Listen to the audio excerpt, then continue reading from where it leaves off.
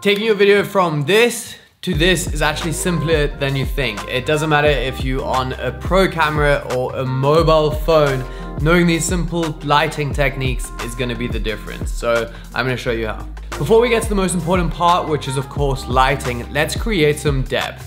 If you are shooting against a wall, make sure you move as far away from it as you can. The other thing is we want to get our f-stop all the way open or to as low of a number as we can. This is going to create some nice separation behind us from our background, which is a good thing. While you're in your camera settings, make sure your ISO is not too high so that you're getting any noise or grain in your shot. To light our scene, we are going to use these crazy little lights from Zion. They are so small, which is of course important to me because, as you guys will know, I'm often on the road, traveling, lighting up some weird scenes inside my van or whatever it might be. But having these really small ones, yet so powerful, is amazing. And let me just say, although I'm using these lights to light my interior YouTube studio setup, they actually can do some really crazy things. This Molus X100 is completely tiny with a battery grip, and you can go out into the field and not even need power. As well as our second light from Zion, which is this Molus G60,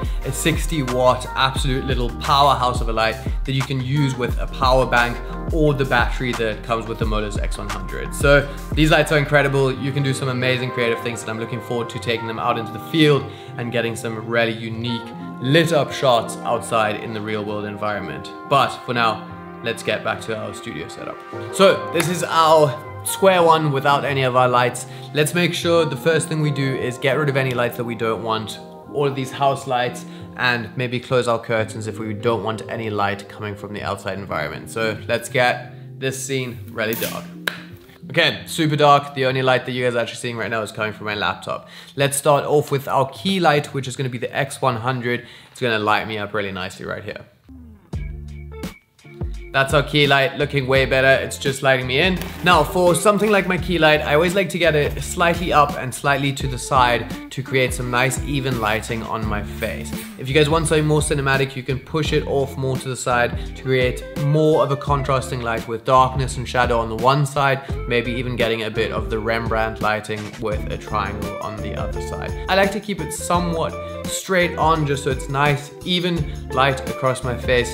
This is a YouTube talking head video, so I don't want it to be too crazy moody and cinematic. Diffusion is super important, and these little lights come with the cutest little soft boxes and domes. We have the soft box on this light just to create some soft light. If we didn't, you can see that it would be way too harsh and contrasty for our skin. So this little soft box is really nice to diffuse that light and just create that soft cast onto our face. If you don't have something to diffuse, you could always bounce it off a wall or the ceiling, but in my opinion, a soft box is gonna look the best. Next up is our hair light, and I'm gonna be using the 60-watt light just to fill in some space around here. So let's see the difference. So you can see by having that hair light, it just creates some of this separation here, a bit of a silver lining around the back of my head, especially off onto this dark side, and that is just another way that we can create separation with our background. We could use some diffusion on this, but because I actually want quite a harsh little light as my hair light,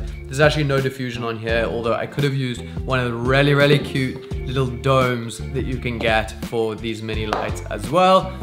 It also looks quite nice, but in the end I decided to go with no diffusion for the 60-watt Molus light. Next up, let's look at our background because it's looking pretty plain and dull right now. First off, let's create some color. This is just a normal RGB light that you can pick up at any hardware store, and you can get the full scale of RGB colors through it, super inexpensive, and we can chuck it in the background. This is our first practical light, meaning you can actually see it in frame, and unlike our two Zion lights, they're not gonna be hidden off behind the camera or out of sight. This one, we got it right in there, slap bang, adding to that vibe and creating more depth in our shot, having some light back there. Next, I'm gonna grab another little Zion 40-watt panel light to create some warm tones on the other side. I'm gonna set the white balance as warm as I can possibly go to be a nice contrasting color to this cold blue we have on our other side, and I'm just gonna shine it off into the wall. Right away, I think that looks pretty nice with the really warm tones over here and this cool tone here being nice and filled in. You can go as crazy as you want with colors and background colored lights, practicals or not, but I think a good idea to keep in mind is that you want to use opposing colors. The most obvious one I think for this is really warm and really cool tones, but you can also get more creative and look anywhere opposite on your color wheels. Maybe you want to do something like violet and green. Those are also going to work really nice with each other. You don't have to stick to it too hard, and if you got two favorite colors that you really want to do in your lights, go for it.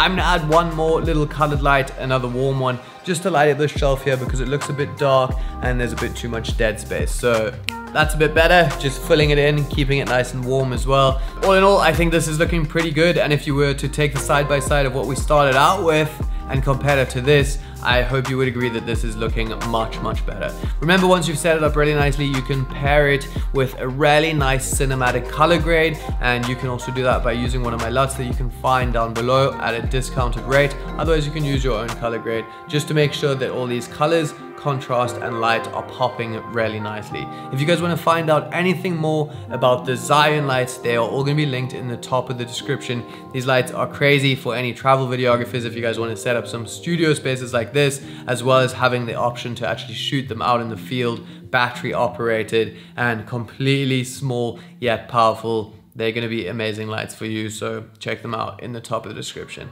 Other than that, I hope you guys enjoyed this video. Have fun. Bye.